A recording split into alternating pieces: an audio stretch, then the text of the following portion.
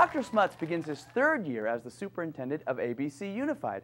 Over the last 3 years, Dr. Smuts has led the district through a variety of outstanding accomplishments in the areas of after-school programs, reading initiatives, a technology refresh cycle, academic intervention programs, visual and performing arts initiatives, a wellness program, staff development, just to name a lot.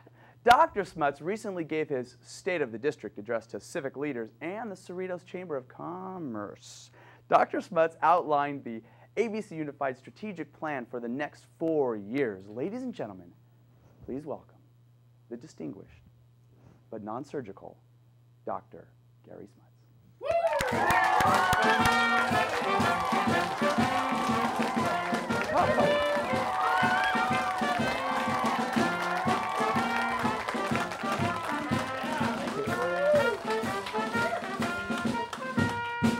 Thank you. That was nice, huh? Wonderful. I ordered that up on iTunes for you. Oh, excellent.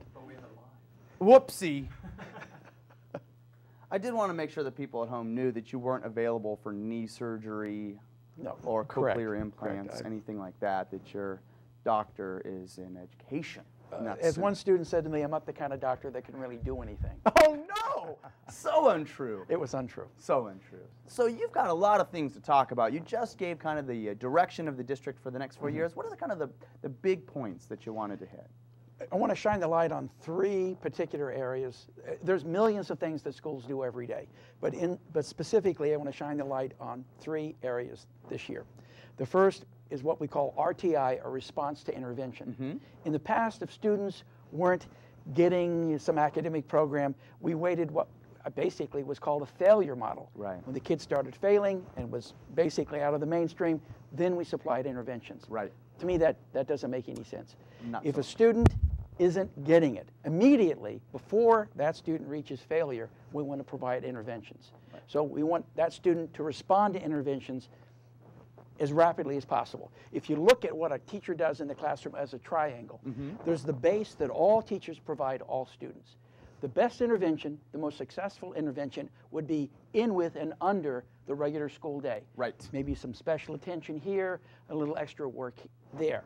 The next level would be more intensive. If that doesn't work on that student, we have another level, another tier of interventions. Might be after school, might be before school, might be some special work, might be some weekend work, might be summer school programs.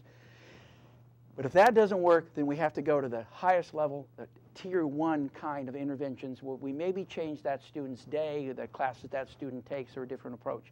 We respond in the most successful, least invasive way, and we are going to find a way to make that student successful. That's RTI, response to intervention.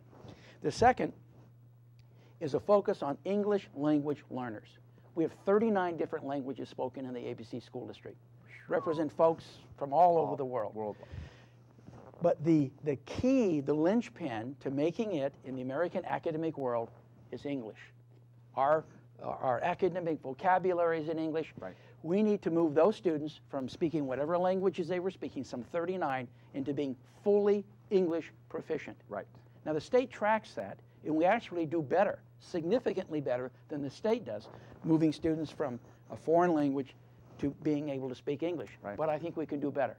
Absolutely. I want students to acquire the academic vocabulary of English as soon as possible, and if a student stays with us 3 to 4 years, I want that student fully English proficient. In fact, ABC does quite well, like I said, in moving students from limited English proficient to fully English proficient.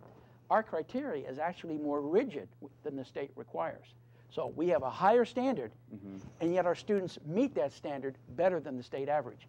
I still think we can do better. The third element of the strategic plan I want to focus on is healthy students, healthy adults. I'm in. Good. Well, you look healthy. Well, you look like you work out. You look like you're in pretty good shape. I work out about 3 times a week, and my man Alan and I, we meet up at the gym every once in a while. Wow, that's pretty good. True story. Well, more people need to be like you and like Alan. Oh, that's true. As folks know, our students are not as in good a shape as they should be. In fact, by 2015, 1/3 of our students may have symptoms of diabetes. Yes, we've got to do something about the youth in ABC. I want them to eat better. I want them to work out more. We're starting some programs. We're going to look at PE practices in the elementary schools, middle schools, and high schools. And we want a particular focus on nutrition. This summer, at the invitation of Deepa Shah, I attended a Alliance for a Healthier Generation program in Little Rock, Arkansas. The Alliance for a Healthier Generation is a partnership between the Clinton Foundation and the American Heart Association to produce a healthier generation of students. And we've joined that alliance. We're shooting for the Bronze Award this year. Yes. And what we're going to do is survey, among many things, we're going to survey our community, both students and our adults, and try to find out what we can do to help them. Specifically, what can ABC do to help our population in our school district? We have people from all over the world. Their cuisine habits are they're not all the same. Right. So we want healthy food. We also want tasty food. Right. And we've got to find a creative way to make healthy and tasty food. Yeah, that's the trick, huh? Can you think of any examples where we could do that?